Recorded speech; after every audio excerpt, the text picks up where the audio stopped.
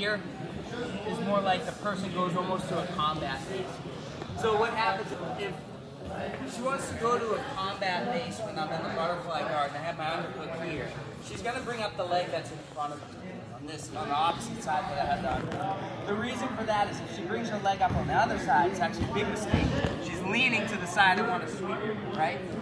So normally what happens, I get my underhook, brings up the leg on the side that I'm trying to sweep. Now sometimes they pull through, sometimes they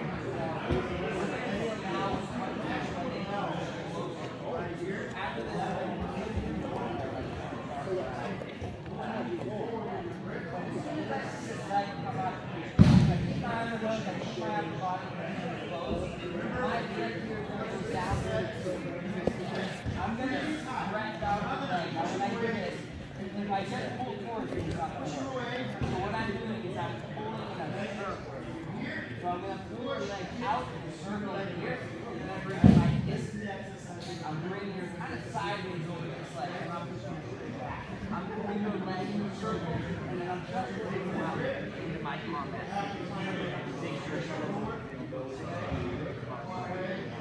So, again, real simple, guys. I get my underhook, I start setting up my sweep, and she posts a little closer.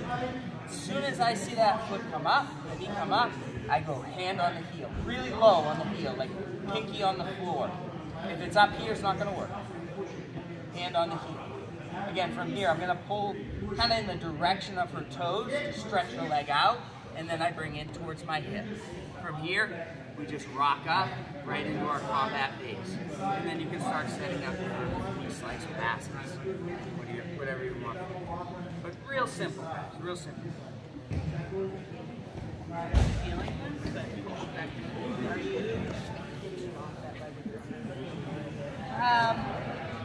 You can. Like, usually when I go, it's like a quick, like here, boom. Okay. But yeah, if she's heavy on that leg, I can get her weight off by giving her a little pull here, or like a push back and pull. But when I go, it's kind of like a quick pinky on the floor and kind of like bump her heel. Once the foot starts to slip forward a little bit, it's going to come out pretty quick. Yes. Again, guys, you can circle around. So again, we got our underhook and we were setting up our position same as before. I see the leg come up.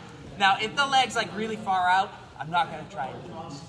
Right, her leg's too far. I have to stretch way out and then I have no leverage to pull there. This is more like when the leg is close. So the leg's here, it's within my range. So again, it's going to be like a quick hit on the heel, pull forward. Again, like kind of in the direction of her toes, and then I bring it into my hip once it stretches up. From here, I'm going to rock up to my knee, keep this elbow connected to my elbow.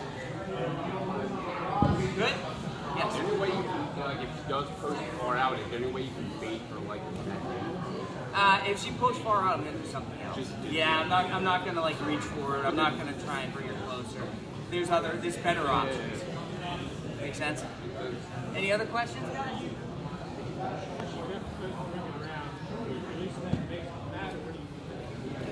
Once I bring the heel to my hip, it's funny with this sweep, when she falls, because I'm so close to her and I have like the underhook on the other side, when she falls, she kind of pulls me with her. If you need to, you can put your hand on the floor. But honestly, like when she falls, I'm already here, just rocking up to my knee. If I'm trying to pull the heel, I don't have to. Like once her leg's straight and her butt hits the mat, I can let go of my knee.